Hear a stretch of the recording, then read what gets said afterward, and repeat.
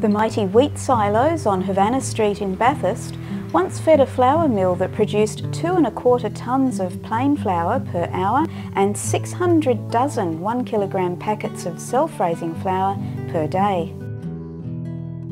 An existing mill on this site was bought by William Tremain in 1874 and became a flourishing family business.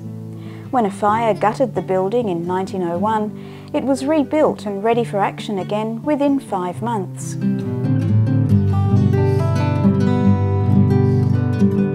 I'm a resident and I live opposite Bedwell's and the Tremain's flour mill.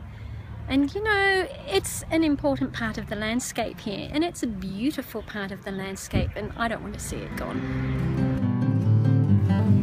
Nearby residents like Helen Bergen are concerned that if or when the privately owned site is sold, the silos and mill buildings may be demolished to make way for new apartments. She fears the current local heritage listing may not be enough to save the whole site. Heritage everywhere is important because a lot what's going on in country areas are being pulled down, and we have a very young history of buildings like this, and it's very unique. It was built in 1901, and I happen to live in the house that was built by the Tremains who owned the mill, and this house was also built in 1901, and these sorts of buildings are so important to Bathurst, being the oldest inland settlement west of the Blue Mountains.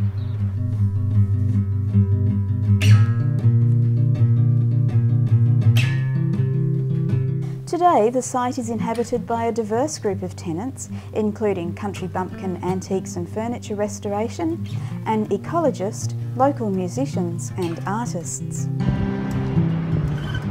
Got chooks? Yep, got chooks. The main user of the site is Bedwell's Feed Barn. The business rents the site from the current owner. While the chooks are a well-known feature, core business is actually the storage, packaging and sale of grains for stock feed. Inside Bedwell's, the artistry and ingenuity of a time gone by can be clearly seen. The pillars are made of good strong local trees. The wooden floors gave traction for horses delivering grain. But it's not just about history. The site is still functional, being used for many of the same purposes as it was 100 years ago. This is where we, like the oats, the corn, barley, all that sort of things that we use in the factory. This is where it all goes, down here. And then it comes out here and gets picked up. The grains get transported around the building and up into separate silos using the same belts and pulleys and chutes that were used 100 years ago.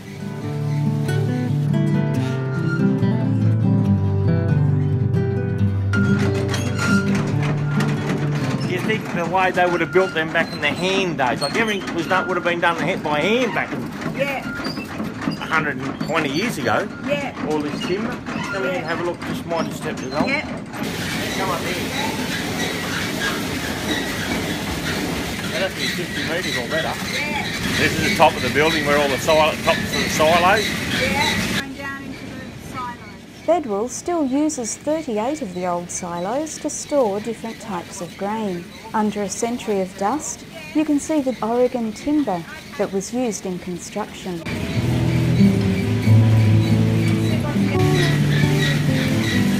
You want to take it back there all into the roof and that? Yeah. Yeah, like that.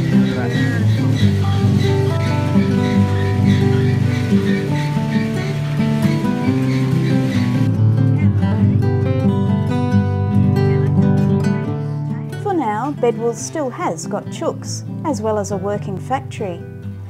But whether the historic site survives may come down to the determination of local residents.